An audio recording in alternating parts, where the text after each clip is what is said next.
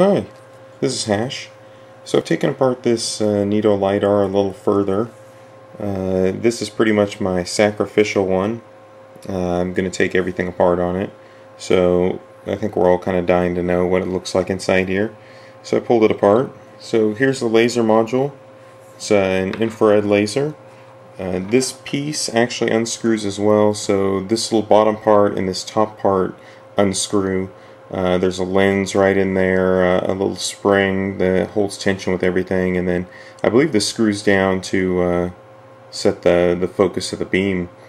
It was Loctited when before I unscrewed it, so I'll pull it apart at some point, take some pictures of it and show. There's not too much in there other than a diode, a little washer, a spring, and a lens. It's right about there, and then all this just appears to be just an empty tube before the beam comes out. Alright, so like I said, this little laser module unscrews right here, and you can see, sorry about the lighting, the little laser module itself is right inside there. There's what looks like the thinnest little tiny copper washer you've ever seen in your life, a spring, and then that's funny, and then the little lens is inside this tube right here, and it all screws together, and it was Loctited.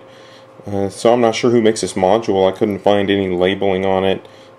This piece is epoxied in here, the little laser module. Let's see if you can see inside there. So there's a little laser diode sitting inside there. Then goes this little ring in next, then the spring in the bottom of that, then the whole thing presses together and that screws down. So I haven't been able to figure out who makes that module. I looked all over for some kind of labeling, but I didn't see anything on it. So that part, although while I don't think it's incredibly critical, as long as we can get some laser with a decent spot on it that doesn't diverge too much, I don't think it'll matter. But I'll keep digging on it and see if I can find anything. A lot of times it's hard to figure out who made what. The laser sits right inside there, so you can see that groove right there in the back of the plastic pretty much corresponds to this groove right here where it sits in. There's a hole there where it looks like they potentially thought about putting a set screw to come up and maybe use to hold everything down, but when this top piece is on right here, I'll rotate it so it kind of sits like that. It flips over and sits on top.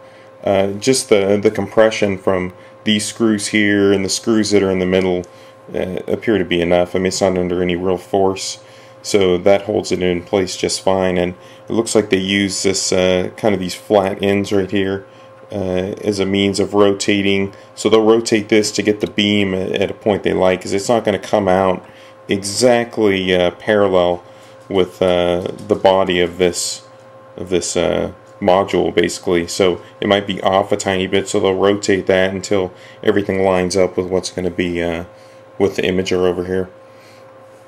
So the imaging part is pretty interesting. The first part is the lens, so we can take the lens out of here.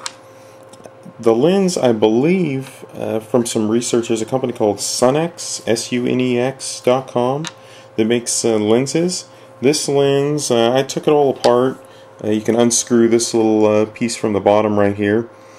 There's 3 lenses inside there, 2 plano convex and one that's concave on both sides. And they're separated. It goes, the first one from the front here is a plano convex, and then a little tiny spacer, and then the double concave lens, and then another little spacer that's a little thicker than the one up front, and another plano convex lens, and then out the back right here. So from looking online with just what you can readily buy from say that Sunex.com, it looks to be, measurements wise, of the exterior, which I know is kind of irrelevant, but the casing and everything seem to fit with a 12mm lens that they have on there.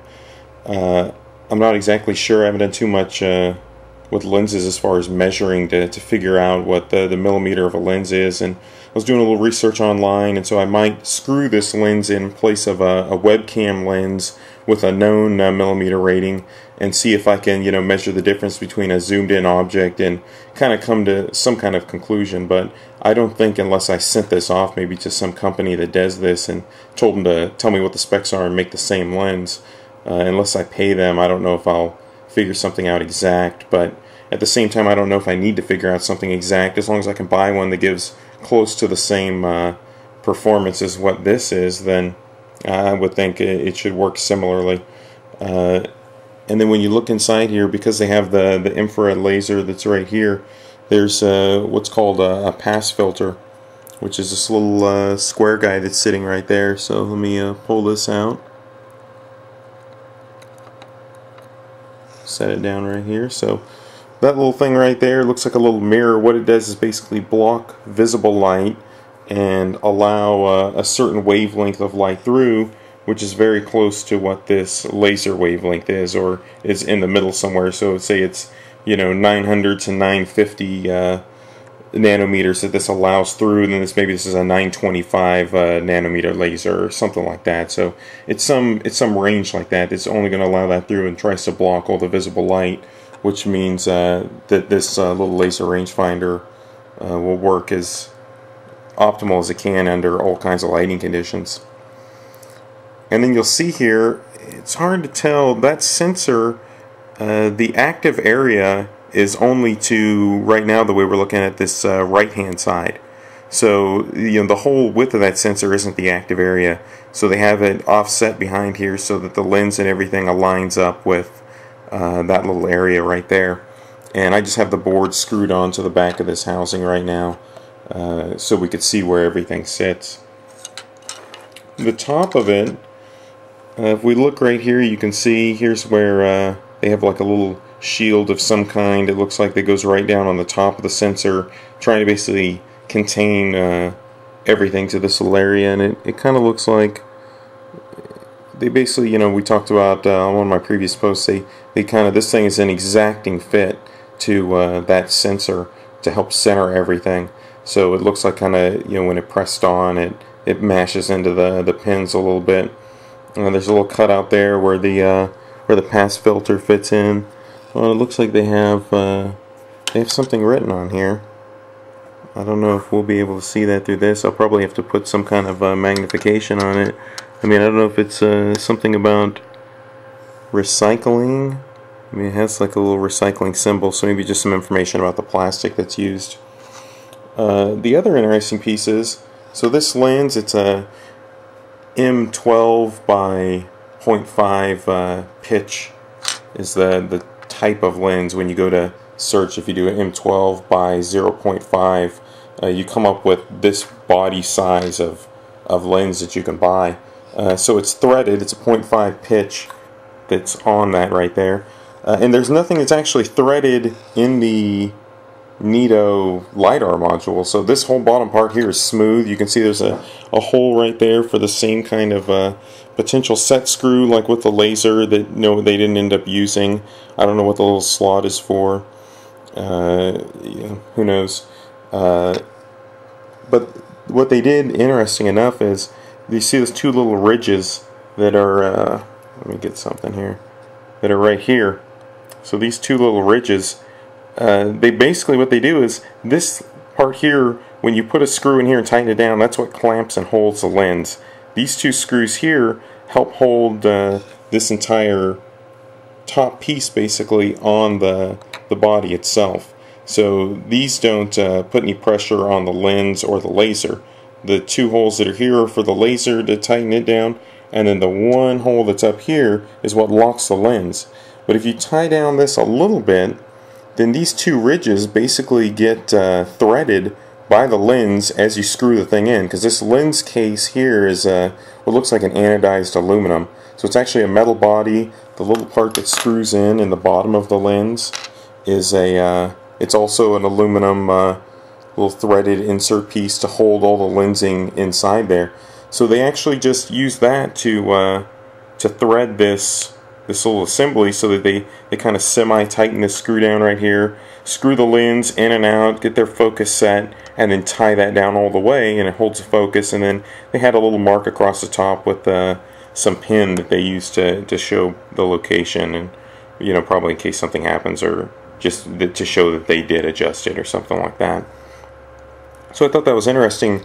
Looking at this design, really all you need is a way to hold this lens in some rudimentary fashion. and then you can kind of lock it down the same way they did and design a module, but you could probably make it a lot less intricate than what this is with these curved cutouts and everything else. I mean, you could probably just mill a groove that would hold that lens in there, and that would work out good enough. So I did like that when I saw it. This laser, now that I've taken it apart, who knows what kind of adjustment it's in, along with this whole setup here. I have no idea how you calibrate this, and really I don't know if it's possible to recalibrate this module without some specialized firmware that Neato has. There's nothing in the menus that look like would provide valuable information for setting it. I mean, you need some kind of feedback as you're setting things to see where things are in alignment and everything else. And I have a feeling they have different little firmwares they load on, maybe to set that up, unless there's just some hidden menu or something that I'm unaware of. But like the previous board that you saw, there's the bottom board. Let me grab that real quick. So here's that bottom board that the whole thing sits on. So I've pulled everything off of it, all the components, I've measured everything about it. So everything's cataloged, and I drew up a schematic of it. I plan to do the same for this board here, other than a couple little transistors which might be hard to identify, capacitors, a little inductor, resistors, everything else should be easy to figure out, and then I'll have a bare board which I can create a schematic from. And then that will give us something to potentially play around with, and quite possibly just remount a board in this same enclosure right here with one of these image sensors on it from Panavision, and start to work on our own kind of replicated design of this. So I mean, it looks easy enough with the materials people have, with all these maker bots and everything else, to make something that works. If we can find this lens, which is kind of a pain just to figure out what it is, but now that I found a couple of these companies, doesn't look too bad. Any laser, pass filters aren't that hard to come by either.